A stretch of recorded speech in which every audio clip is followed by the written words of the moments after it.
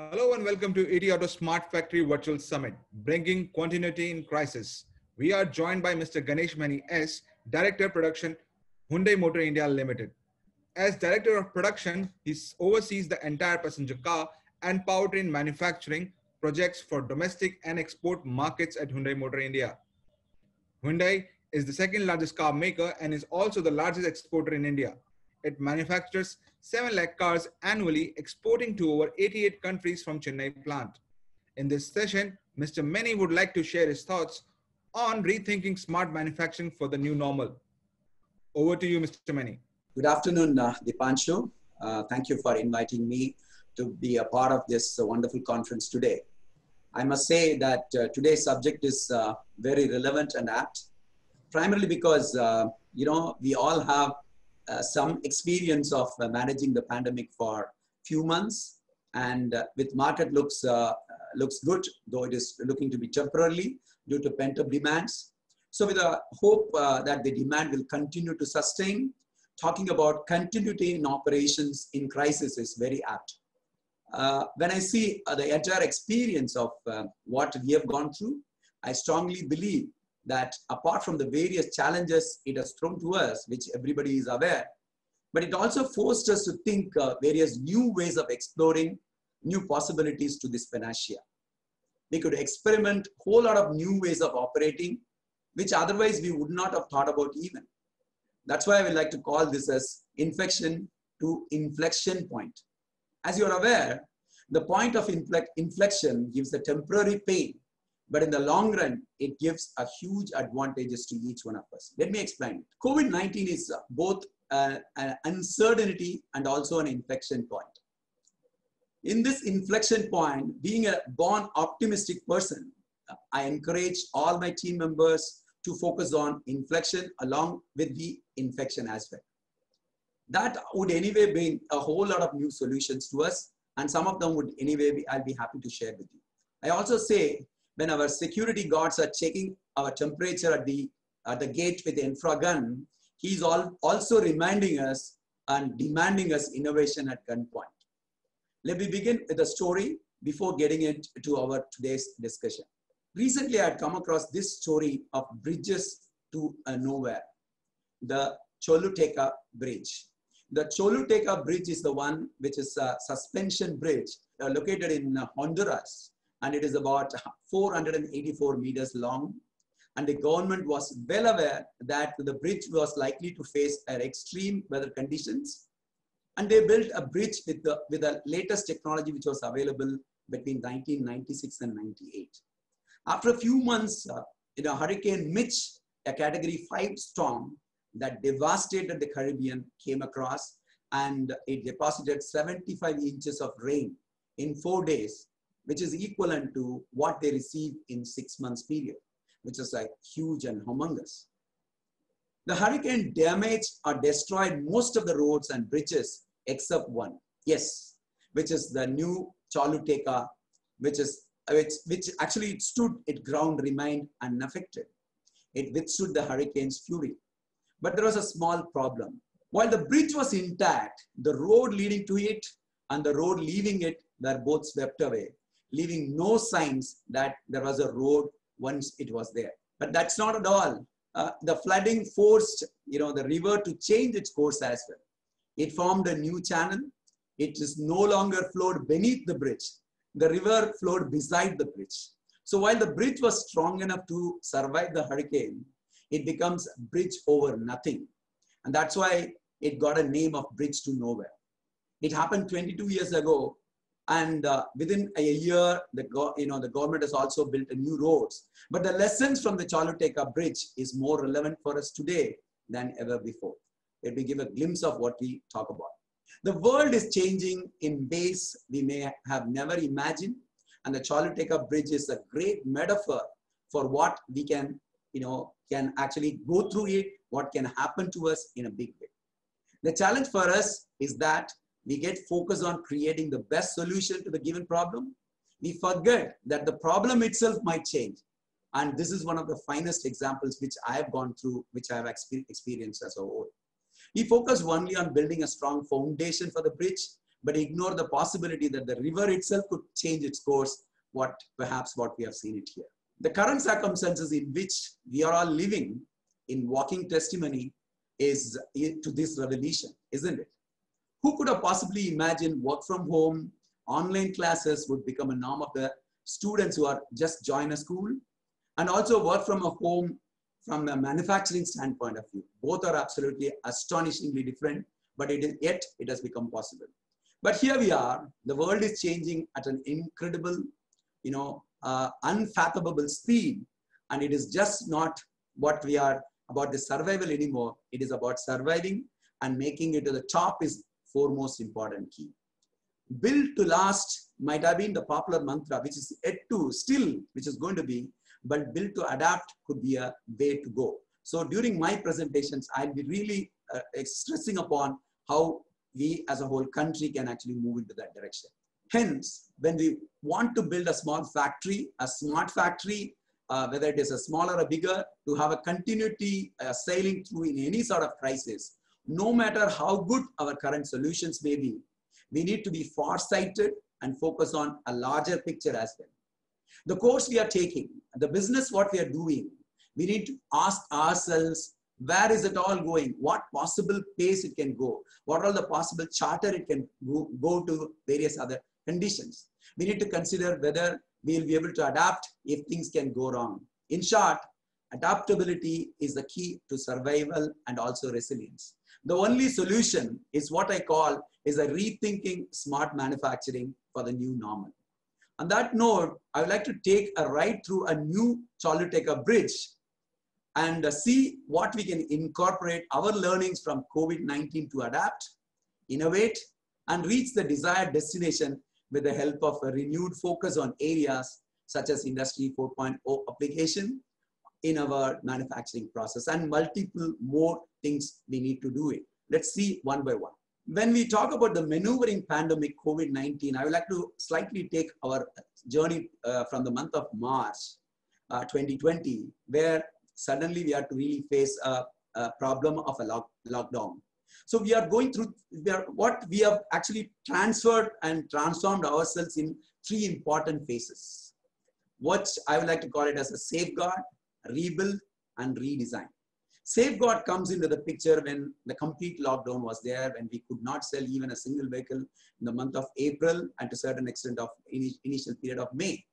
We need to really safeguard our customers, employees, vendors, and dealer partners through a constant communication, which is the only way we can actually connect with the people and connect with the goal which we wanted to go. But it does not only stop in that level. The assets, the plant and machineries, we need to really make sure everything is all right. After all, organization and also the factory is a living organism. It has to be taken care all the time. There are people who stood here, each like the way what we have been also doing. There are millions and millions of people who really stood strong to take care of the assets, plant and machinery, and communication. That's one point of very important way how we really safeguarded our own assets and the resources. In the month of May, first week, when it was a time to start define the Newton's law, how to really rebuild and restart everything, taking care of so much of uncertainty was another aspect, which we call it as a rebuild as an operation. It required and still requiring assiduous preparation and a quick execution of what we are actually planning to do. We also could start off with the initial humble beginning of 100 cars per day, move on to the level of 10%, 20%, 30%. Now, I'm very happy to say that we have already reached the level of 90% plus the volume what we were doing it pre-COVID period. Of course, keeping all of our future plans in mind in a long-term perspective with pandemic effect, how to redesign our lines for the future is the third phase which we like to talk about it. Let me quickly explain to this. Before that, the most important thing, that is a paradigm shift the entire COVID-19 has brought in. I always take a metaphor of the way how Jagannath Rath Yatra, where in a great aggregation of people, systems together used to follow. And we need to execute the same thing even in 2020, but the new restrictions in mind. And that's what the paradigm shift which has happened.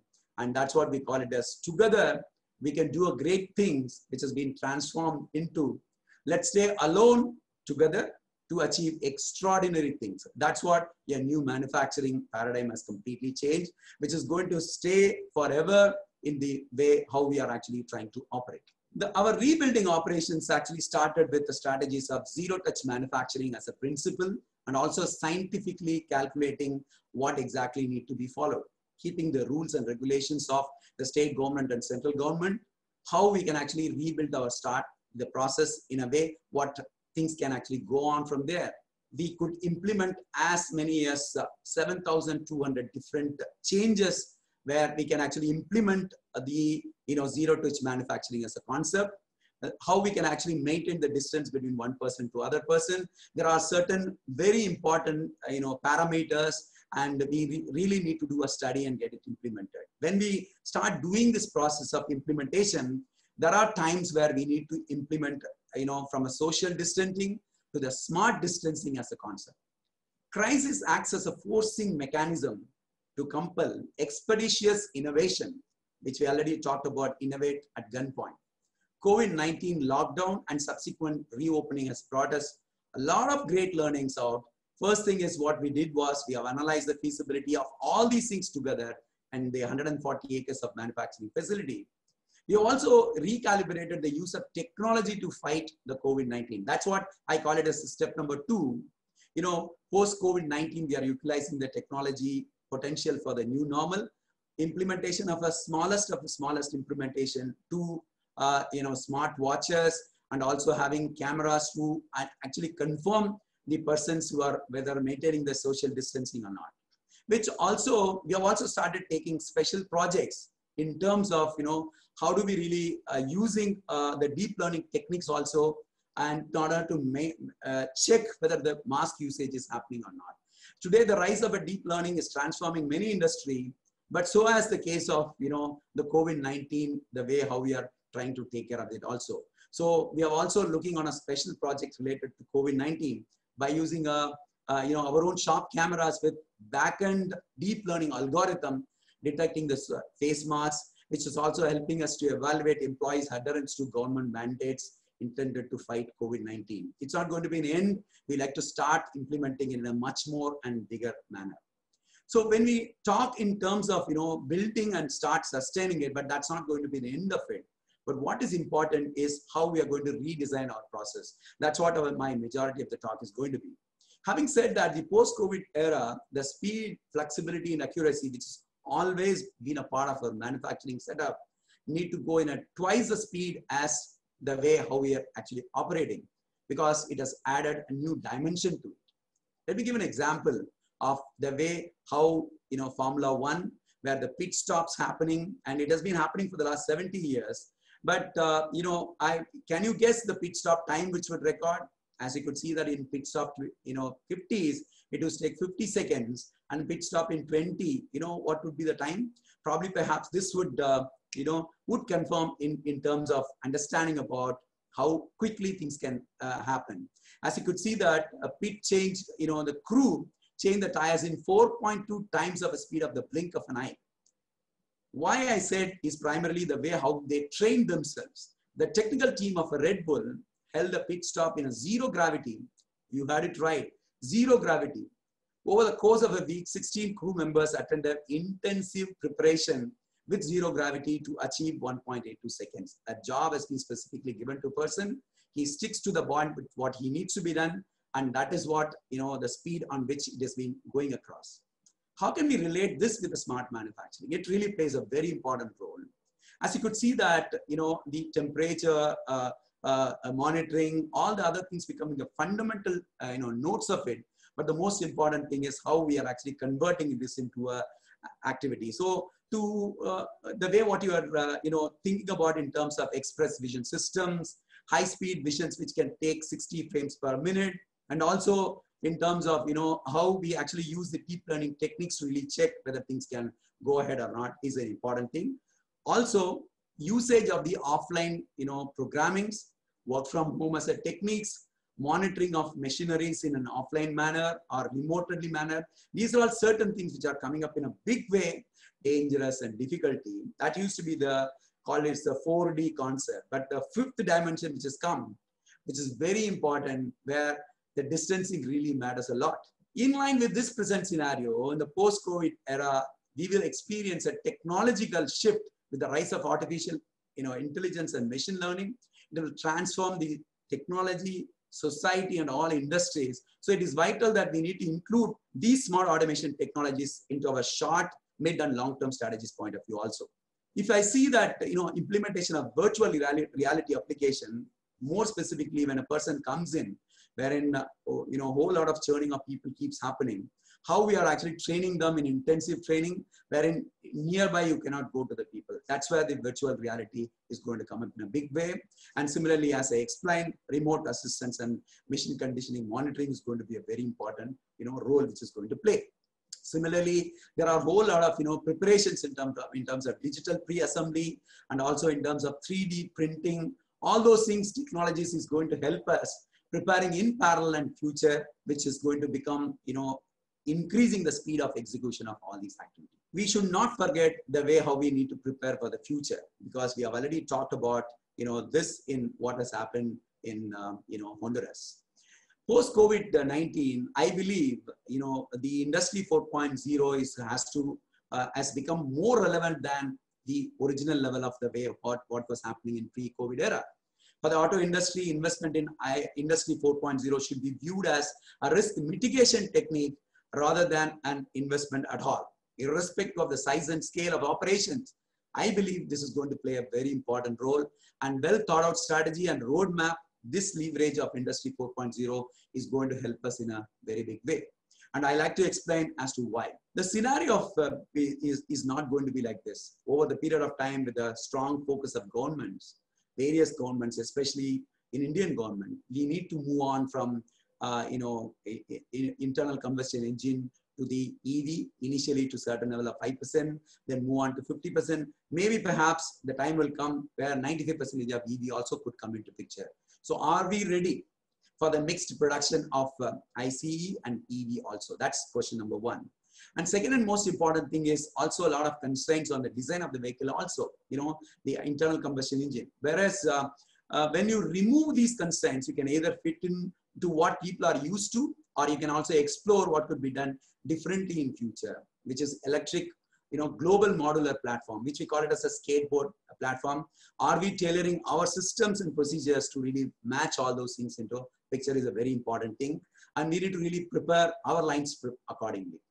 And also, Uber and Hyundai Motors have already announced a new partnership to develop the Uber air taxis for the future, which means our line should be able to make invariably an aeroplane also on the line. So our vision of urban air mobility will transform the concept of the urban transportation itself. Can your smart factory managing all these things together is the way how we are going to prepare for the future. Probably perhaps at present with an assembly automation ratio of less than 10%, now the time has come to really increase the automation. Co-work with the cobots is one such activities, which is also pretty important, that not only here, even in terms of, whether it is body shops or paint shops or engine shop, adherent implementation of technology is going to become a very important play. I also feel very important, information in terms of technology enabled decision making is going to be the key. When you have so many variables comes into picture, I think probably technology enabled decision making is one of the finest key. The example what we always talk about in Apollo 4 of 1967, wherein thousands and thousands need to be operated by the astronauts. Now the Crew Dragon in 2020 had to really play around in a very, very easy and cordial manner. So that becomes a very important and enabled decisions in terms of technology environment in the shop floors as well. But having said all those informations, the most important thing is the smart employees only can make a smart factory. I am of the firm view, as like many of the other delegates, as well as the people who are watching the show, is that without the smart employees, smart factory can never be implemented. As simple as that.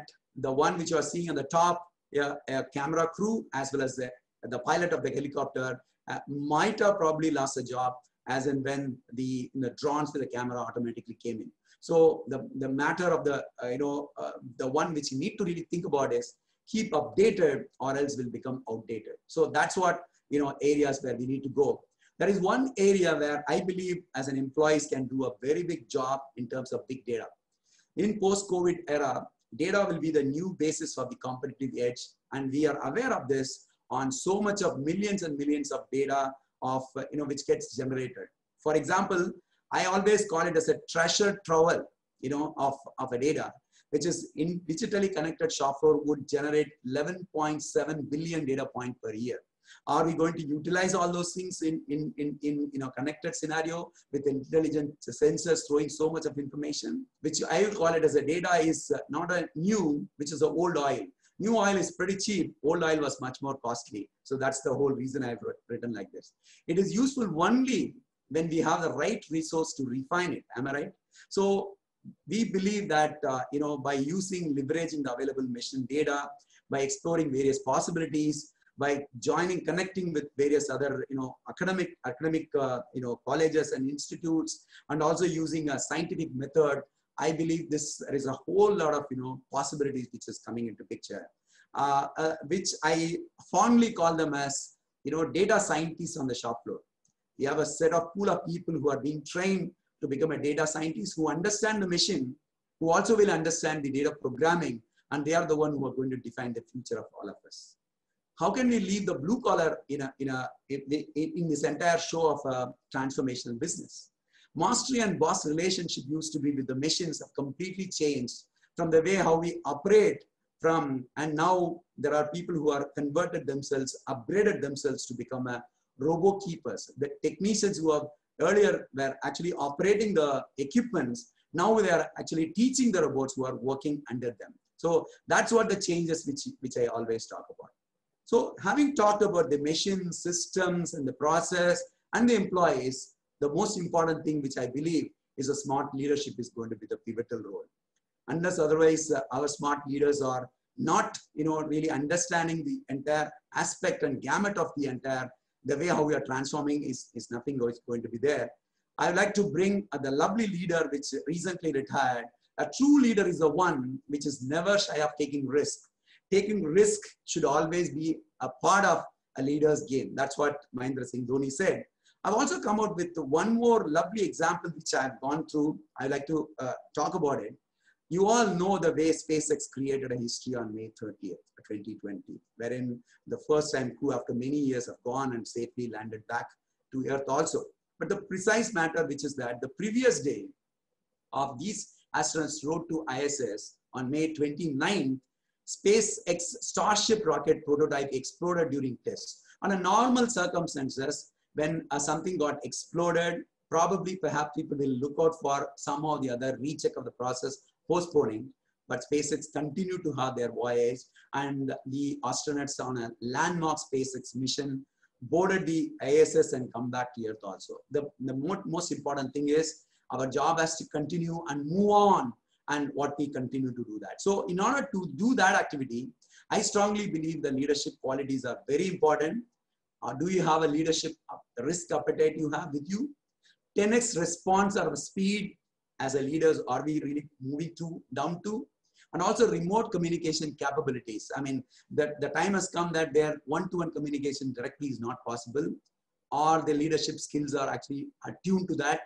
Enhanced knowledge over the new age technologies.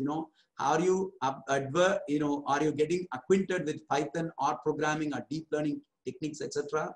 The shop floor manager or the plant manager or the CEOs has to get acquainted with this, which otherwise I would believe we'll also land up in something called as a bridge to nowhere. We always ask a constant question when important. When was the last time you did something for the first time? If you have an answer to that, and if your answer to this Industry 4.0 or the previous questions answer, probably perhaps we are really preparing ourselves for the best. If we don't embrace the technology, upskill with the recent technology trends, the river will move on anyway, while the bridge remains stuck in the past, and it will result into a bridge to nowhere. I'm 100% sure Indian leadership will definitely not lead into that and take this country to the leaps and bounds and heights by equipping ourselves to the next level. The majority of us drive a car. The rear view mirror is very small, we all know, and typically we spend less than 5% of our driving time looking behind all of us. However, our cars have got a windshield, which is a huge, because we must have a clarity and visibility in front of us to be able to drive our car and arrive at a destination safely. The number one rule of a driving is always to keep our eyes on the road and have a clear vision through the windshield, which is very important. It's a time for us to take a reference of a learning from COVID-19 and also navigate with a new normal by giving focus on the road ahead of all of us and focus on the windshield. I think that is what, as an automotive engineer, I could also relate with that. I also call manufacturing is similar to a living ecosystem, as like nature's nothing ever stays the same. The way we manufacture or work will also change too. Change is the only constant in this world. We should also not resist them, because that only creates a stagnation in the growth. To move forward, we have to take learning from this COVID-19 crisis. So there is no standing still, because time is definitely moving forward, my dear friends. To a greater or a lesser degree, we are continuously, we are being changed year on year, whether it is suddenly or gradually. And COVID-19 has actually put the gear into multiplied by 10 times. So keeping that in view, let us all embrace for a smart transformation and elevate COVID challenges of 19 as an opportunity to explore unknown territory. In that note, thank you so much for patient listening to my talk, and I'll be very happy to have questions any. Thank you so much. Over to you, Dipanshu.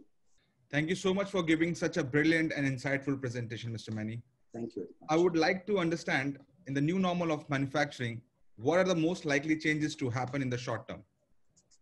Okay, as you rightly said, the immediate change which I foresee is that the way how we are preparing ourselves for, those important things of social distancing and keeping COVID-19 pandemic effects onto this picture. The first and foremost is the non-clarity of the future. Pre-COVID era, the short term is always called as, 1 year, mid-term or long term is converting into 2 years and henceforth. But I believe like short term is a month now, and subsequently 6 months could be a long term even in this picture. So are we really able to adapt ourselves to those kind of changing scenarios is pretty important and very important things to go ahead. And secondly, are we able to connect virtually? I mean, are we quickly adapt to these kind of techniques and technologies to understand? I'll give an example, the way how we operated, the way how we introduce our new models. None of our new models, have got delayed. It's all going as per schedule. We have already launched 2 post, COVID also. And also we're going to come up with many models in this year as well. That's primarily because the way how we adapted our members to really work from home, how we actually adapt to the digitalizations in a much more easier way. The best way I believe is to understand this scenario and take this as an opportunity to move ahead. I believe like a short term would be of understanding a whole lot of other scenarios of even the supplier network also, how far we are able to quickly communicate to them, how far we are able to maneuver their systems in order to match with our system is an important thing. And I believe we are going to go gang-go about all those things. I'm 100% sure. As you rightly mentioned about your products, you had a very important product launch, Hyundai Creta, and it has done really well done in past. What were the key learnings from COVID-19 impact? How did you cope up during this time when you had a product launch on one side and you have deliveries and you have a huge number of orders? So there was a lot of pressure on the production. How did you cope up? Very right question. Being already a market leader of SUVs, it has also become a responsibility of us to really continue to maintain that lead. And Creta has been our flagship product, having done already a 500,000 vehicles already. All we had to do is to really reach the customer in a best way. Exactly that's what has happened pre-COVID era. In the month of March, we launched this product and suddenly we had a, lockdown comes in the picture. The customers were, kind enough and to wait for this product to come across. The moment it got opened up, the booking of close to 50,000 numbers have come for the Creta as well as our, all the other SUV products put together. And more precisely on Creta. So all we have to do is, start working preparations on the back end. And I would say that from our manufacturing setup, generally on a line, we have a changes of only 4 to 5 times in a month, which is also very large.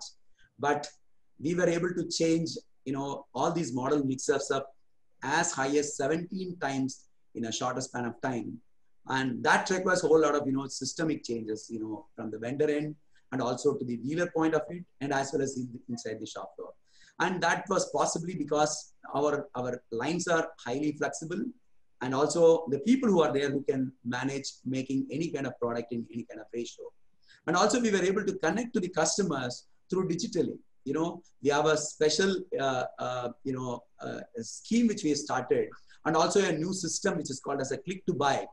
As high as 100,000, viewership, they could be able to see that. They are able to see all the features of the vehicles, which are very easily, and all they have to do is take up a mind and move on to our dealers and start working on that. I think there are so many other things which have come across to make sure what this product is, number one is all about. Yeah. That was very nice to hear about. So what was the possible impact? What was the impact on the shop floor and manpower? How did you manage all these challenges all together if we talk about on the day-to-day activities? As a whole world, COVID has always been a mystery because we have never seen this earlier. So we had to really get prepared. And thanks to Government of India and the state governments, we have taken so many measures to make sure to bring back the confidence in level of people. In the beginning of the year, in the period post-COVID, obviously there is a fear factor which always comes into the mind of every individual members. Our first job is to make sure that when you come here, you are absolutely safe. That's point number one. That's what I said. We have done a complete survey of how a person is using his hands while coming in, while walking in, while manufacturing, going to canteen, and how he goes back to the car. So we have done a study and ensured that, as I talked about, 7,200, many changes were implemented on the line for maintaining social distancing and all the other stuffs. And apart from that, we also need to have a constant education because we need to get educated ourselves to manage the show. That way, we were able to, maneuver, and people are able to understand, COVID, and also start living along with this also. That's one of the very, very important thing I would believe. But the preempt of it, the area which I talked about initially, the period where we need to really safeguard is a place where we really utilize this opportunity. We are also introduced a whole lot of surveys. We were constantly talking to them what need to be done. Every day a message was going to him. What exactly need to be done as a responsible citizen, also as a responsible employee, what we need to really do that. So people have got prepared into that level. The second portion is about the shop floor management. As I said, it's a living organism, and we are very happy that we were able to manage the line so well that first day itself we were able to quickly start making our products, and also so as the bring back all the systems of our vendor partners as well. And this were able to help us in a very quick manner and maneuvering the speed and the requirement of the lines and the components also, and also the vehicle which are coming out of that. The most important thing is, we all stay alone together to achieve the extraordinary things. That's what the mantra we always talk about. And, digitally, the shop floors are so well connected, the systems cannot go wrong. Even the kind of foolproof we have already have systems of, we have as high as 12 major interconnected systems available connecting between vendors as well as the shop floors, so that even things, if someone wants to go wrong, that will never go wrong. Those are all the things. As you said, COVID-19 has certainly fast-paced the implementation of technologies like automation and robotics. So where exactly car makers would be investing in the upgradation of plants? Okay, we need not start off with so much of a big investment and a big time play. It is from a simple tool of 11th finger, which we were talking about, and introduction of a face mask detection through deep learning techniques. I think these are all the certain things which can immediately give tremendous amount of output with a less amount of cost. That's number one. And second thing is, keeping leapfrogging is a very important thing. And if you want to really keep technologies in a forefront of the way how we operate, like a digital plant operations, the time has gone from a virtual reality to the mixed reality, wherein the people can sit down home and also using virtual reality tool, as well as the actual conditions on the shop floor to merge and keep checking whether the equipments are okay, all right or not, so that overnight you can always replace. So as I explained to you, the robots which we introduced last week, we were able to do it in less than 12 hours, which otherwise it used to take 1 week previously. So those kind of changes in technologies which would come into picture in a very big way. And apart from that, the kind of a reprioritizing the automation is going to be a very critical role.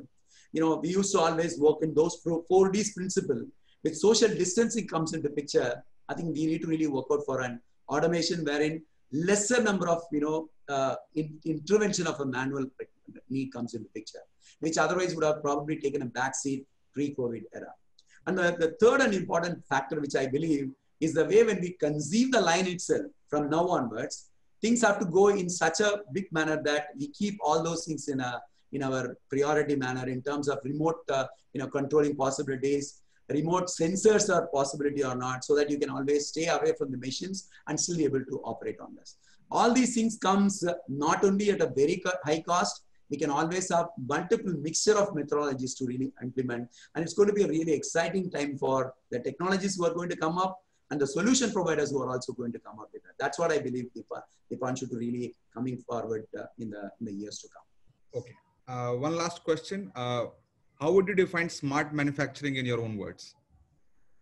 Okay. As I said earlier also, it is a smart manufacturing is a manufacturing system which is driven by the smart people. It starts off with that note, who are ever ready to adapt and also accept and also ready to experiment with themselves as well as with the systems which are in place, such as computer integrated manufacturing system with high level of adaptability and ability to bring rapid amount of design changes, and also digital information technologies, machine to machine conversation, how far we are able to align ourselves with the end process in our mind, which is henceforth of 20 years down the line. So I believe like smart manufacturing or a smart factory is the one wherein actually it starts from the people and with the people. And that's what I always would like to believe smart manufacturing is all about. Thank you so much, Mr. Mani, for joining in. Mr. Mani would be available for question and answers. Put your questions in comment box. Thank you so much.